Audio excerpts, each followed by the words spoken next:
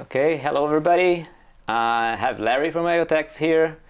And we're just gonna have some nice conversations about the potentials of combining Cartesi with IoTeX, potential use cases, and what interesting stuff we can do with it.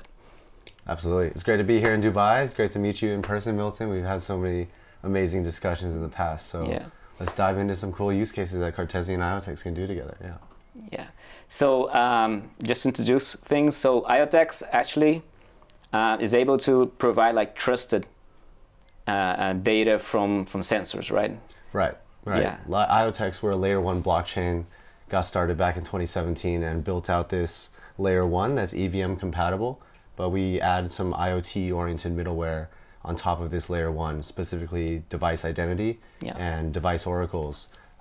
Way to verify that the device that's sending data to the blockchain is trustworthy, and basically the device oracles translate what a device is saying into something that the blockchain can understand. So that's kind of the tech stack that enables, but there's only so many things that smart contracts can do, which is where Cartesi comes in to bring in the programmability using languages that people like to program in. So that's kind of where the tech stacks intersect. Yeah. So it's given this second layer where it's not, you have this programmability, you can use with an entire Linux operating system to do whatever processing you want, but it's also, of course, scaling, right? So one thing that happens is that sometimes the amount of data you need to do the analytics on kind of gets too big, or even if the input data isn't that big, I guess one thing that we often want to do is just compare this input data with some data set that can be very large, right? Yeah. And that's just unfeasible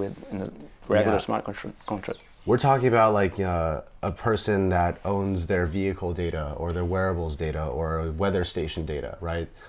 This data set is not going to be too big, but to really extract insights, you have to compare and contrast this with massive data sets, right? Exactly. You think about a weather insurance example or farm insurance example.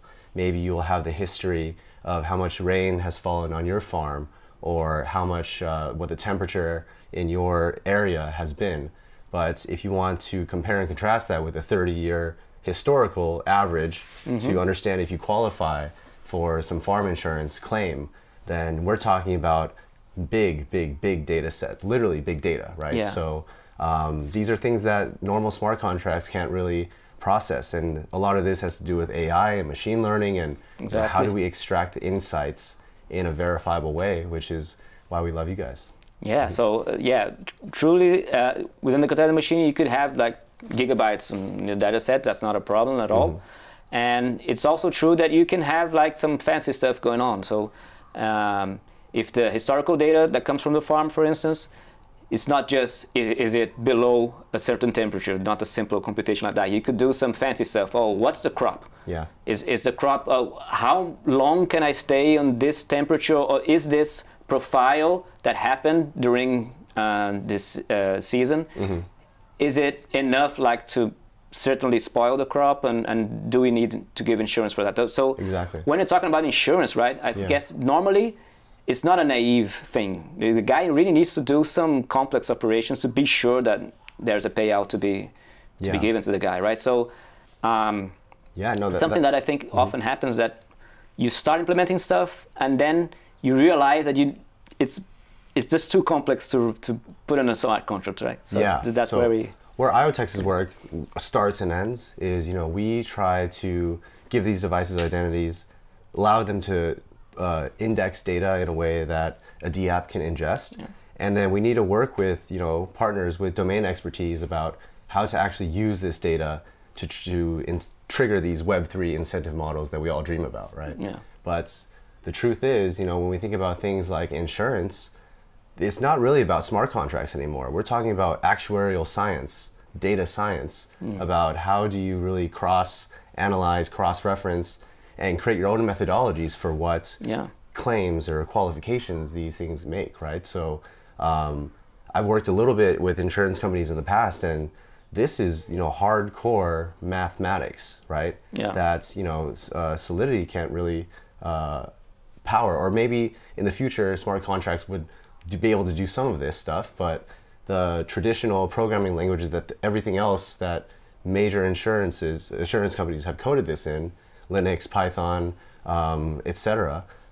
Bringing those algorithms to blockchain today is what we're talking about, right? So it really opens up this brand new design space where you can prove facts about the real world to the blockchain and also analyze them and just expand what's possible. Yeah. Yeah, it's great because we have this in Cartesi, all this potential of doing this processing and stuff, but you bring the real world data, right? And that's something that's really hard to get. And since we get the real data, and then as you said, insurance companies sometimes have these complex methodologies that are like they evolved for a long time. Yeah, decades. They have things implemented with algorithms and models and stuff, and they can just port the same thing to run, because if it runs on Linux, it can run on Cartesi machines. So yeah, I think like we're in the age of blockchain now, where things are starting to get very interesting, right? Where every piece is important.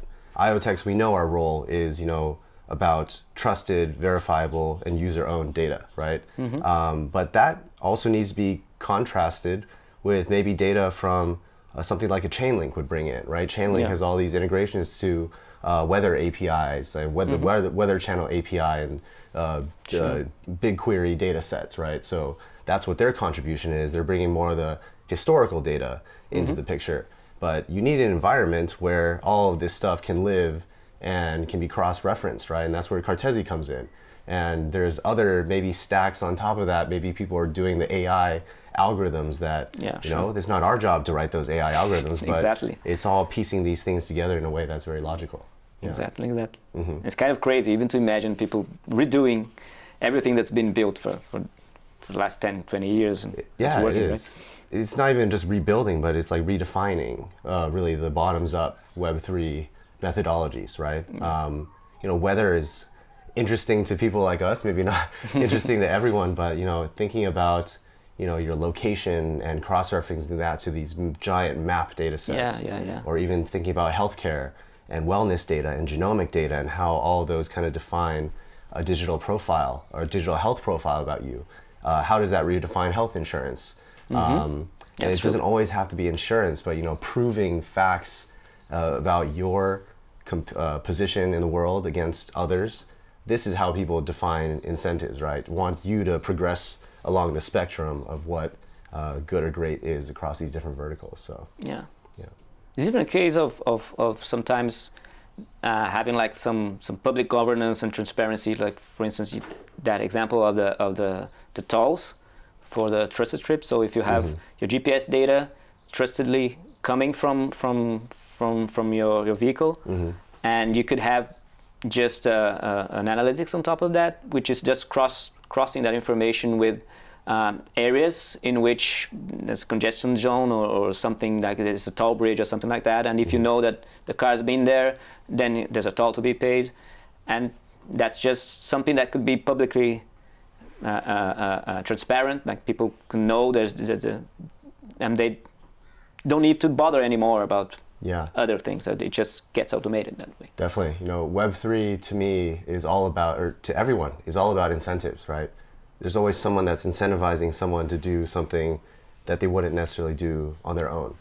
And when you think about the incentives that we have today, I'm from the United States, there's a lot of these like car insurance companies that will lower your insurance rate if you don't get in an accident.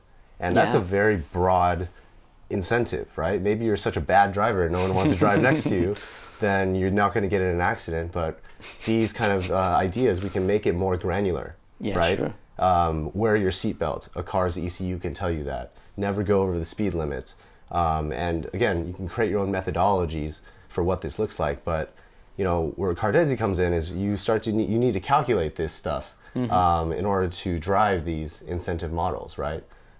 So these kind of frameworks and ideas are, when we start to bring in the real world data aspect into it, not just the things we can do in the digital world, but incentivize people's actions in the real world. It's just a really exciting design space that we have been working on for a long time, and you guys will be part of for a long time in the future too. So just getting started with all this stuff. Yeah, it's very exciting. And And on the technical side, there's a nice thing that you're already EVM compatible, and since we have already implemented our smart contracts there, so we are layer 2 on top of any EVM compatible network, and since you're there, so integration is there around the corner. You know what's really interesting also is you guys can be almost like a cross-chain analytics bridge for many EVM chains in the future. I'm not sure how exactly that looks architecturally, but imagine supply chain data from IoTeX, from like an asset tracker or a sensor, being combined with some supply chain documentation from Avalanche, or even some other types of information from Ethereum, right? Yeah. Hosting it into Cartesi VM and cross-referencing all different types of data or categories of data. This is where the real insights and the real intelligence will be started to form, not from the top down, but from the bottoms up in true Web3 fashion. So I think there's a lot of crazy ideas that aren't so crazy anymore. We started talking maybe back a year ago and brainstorming on these calls, and it's good to finally share our insights with the communities. But these ideas are starting to become very real. Yeah, I feel like it's converging, right? Yeah. Everything's converging. Yeah. And it's easy also to get carried away, because the thing is converging, the technology is maturing, but still there are things that are not like in the such near side. So for one instance is that we ourselves often think, okay, so now I can just like find out what's the best restaurant around here. Right. And that's not a Web3 application exactly, because it's still blockchain as it is. It's not real time. So you don't just send your input and second later you get the results of an analytics done in a decentralized network all over the world. It's not really like that, at least for now. So so the application that I imagine is like this, right? You get insurance, or you get incentives, and you get their profiles, but it's something that can happen like in minutes time of hours time, and you don't need it like right there. But who knows, in the future maybe the technology will evolve that thing is possible too, and you can have like a decentralized Uber or something. I think so. I think what we're talking about now is in the DeFi space, it's really interesting to think about all the history of data that's been collected about a specific blockchain address.